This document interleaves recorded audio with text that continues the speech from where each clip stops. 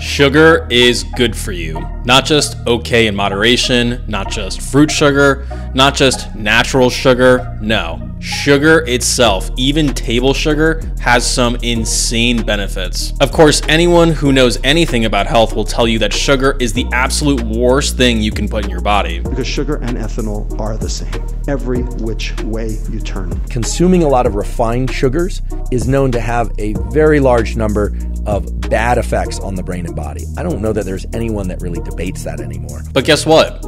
They're all wrong. And in fact, the reason that they think it's bad is actually the exact reason why it has so many benefits. But there's one key detail that almost nobody talks about that is the difference between sugar being beneficial for your metabolism or contributing to a host of issues. So that's exactly what we're going to talk about today. We're going to cover the benefits of sugar and its metabolism on a cellular and biochemical level, and explain how to incorporate sugar into your diet without worrying about all of these negative effects that people keep talking about. So what exactly is sugar on a molecular level? Table sugar is called sucrose. Sucrose is made up of two different molecules, glucose and fructose. Now, glucose, no one seems to have a problem with. It's the main carbohydrate in things like starch, and it's what your blood sugar is made up of. Your body literally produces it itself. Now, fructose, on the other hand, which is in things like high fructose corn syrup, seems to get all of the blame.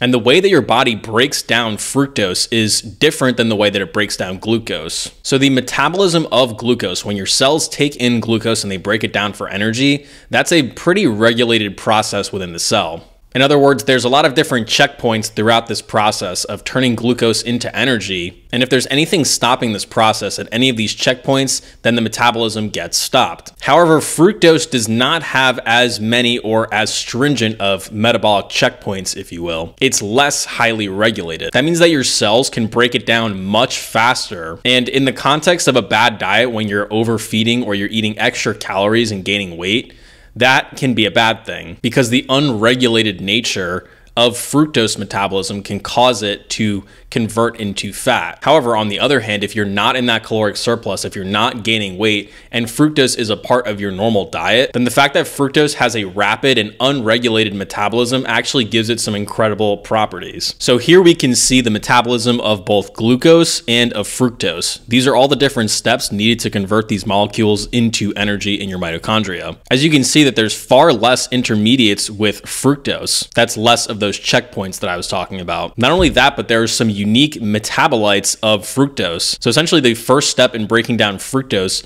yields a molecule called fructose 1-phosphate. And this fructose 1-phosphate is one of the reasons why fructose has some superpowers. It actually is able to act as a stimulator of your energy metabolism. It activates some of the enzymes that burn glucose. So it activates an enzyme called PFK1, which is an enzyme that breaks down glucose.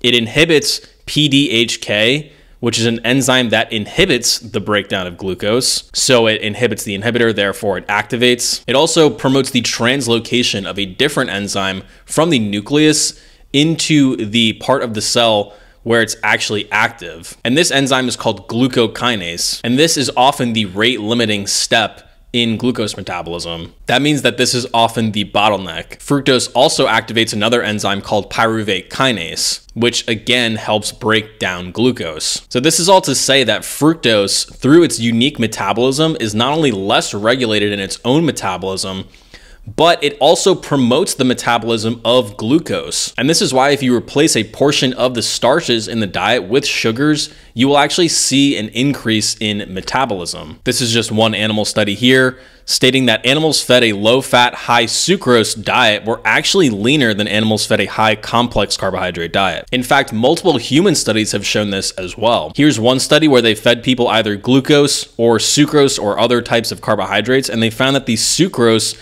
stimulated their metabolism rapidly within 2 hours. Here's another paper showing that in normal weight subjects, the total dietary induced thermogenesis, which is basically how much heat or energy you produce after a meal, was significantly greater after sucrose than after glucose. Another paper here looking at 24-hour energy expenditure, or how many calories your body burns throughout a 24-hour period. And they saw that indeed people who ate the sucrose or the sugar actually burned more calories than people eating either fat or starch. And this effect was the greatest in people who are post-obese. So basically people who already lost weight who are prone to having a low metabolic rate, if they eat more sugar in the diet, that allows them to compensate and to increase their metabolic rate. And if you're someone who's been struggling with their metabolism, energy, brain fog, sleep, stress, or really any other health issue, then I strongly suggest you come check out Prism. Prism is our health coaching service. We do one-on-one consultations over video. We do continuous messaging,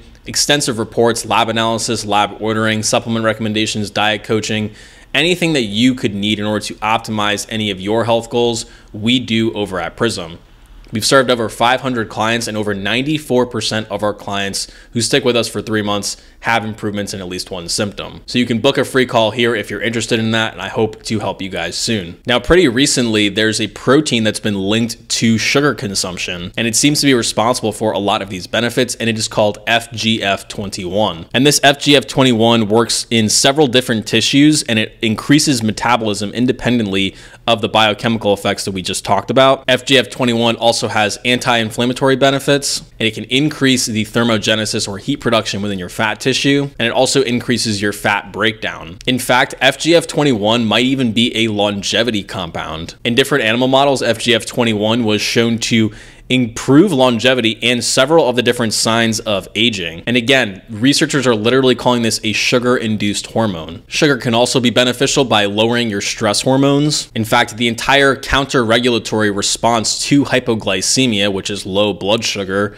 is mediated by stress hormones, things like adrenaline, noradrenaline, and cortisol. So it makes sense that these hormones would be lower when you're including more sugar in the diet. There was one study that took people and put them into a stressful situation, and they consumed either sugar water or they consumed artificial sweetener. And they showed that people who drank the sugar actually had lower cortisol after the intervention, whereas people drinking the artificial sweetener had higher cortisol. One of the ways that sugar is able to do this is by lowering the amount of CRH or CRF. And this is a protein that's produced in your hypothalamus in your brain that starts the cascade of producing cortisol. I talked about this a bit in my last video, but these neurons are glucose sensitive neurons. They respond to your blood sugar levels. And we have experiments showing that supplying extra sugar in the diet can lower the amount of CRH in the hypothalamus. Another awesome benefit of sugar is that it's a more efficient substrate for glycogen. Glycogen is the storage form of carbohydrates that your body uses in order to fuel you in between meals. And because of these unique metabolic properties of sugar and of fructose, it actually is able to raise the amount of glycogen that the liver stores, and it does so faster than just starch or glucose. There's even serious evidence that sugar can improve diabetes. Now, this is completely antithetical to all conventional wisdom, but it actually makes sense when you think about it. Diabetes at its core is an issue of metabolizing glucose. So if something like sugar or fructose can stimulate the metabolism of that glucose, then it makes perfect sense why it would be able to help in diabetes. In fact, a research review and meta-analysis showed that fructose was able to improve glycemic control in diabetics, resulting in lower blood sugar, lower insulin levels, and reduced hemoglobin A1C. Now, one of the problems that they do see with this approach is that there can be a rise in lactic acid, which is basically a waste product of cellular metabolism that comes with its own set of side effects. But the reason for that is likely because there's not enough support in other areas of metabolism. Lactic acid will tend to build up when there are backups in the energy chain, and fructose or sugar only really stimulates the first part of metabolism. It doesn't really stimulate the latter part of metabolism that's in the mitochondria. Which brings me to my next point, is that sugar should be included in a otherwise pro-metabolic and very nutrient-rich diet. Some good sources of sugar are raw honey, milk, cane sugar, fruit and fruit juices, and even ice cream. Now, it is important that we keep in mind that with refined sugar sources, they do not contain any vitamins or minerals that would be contained in other foods. Therefore, it's important to be cognizant of your vitamin and mineral intake across the board. And it is also important to keep the diet relatively low in fat for a number of reasons that I've discussed in this video here. And remember, if you're adding sugar on top of your existing diet, then you should not really expect any of these benefits. You should expect there to be harm. But when sugar is included as a part of your diet, not added on top of it, then you will be reaping the metabolic benefits. Finally, if you're interested in getting any lab testing done, if you're in the United States, you can do so through Revelation Diagnostics. All you have to do is go to their website, search for whatever labs you want, add them to your cart, find a lab nearest you, get your blood drawn, and your results will be emailed back to you immediately.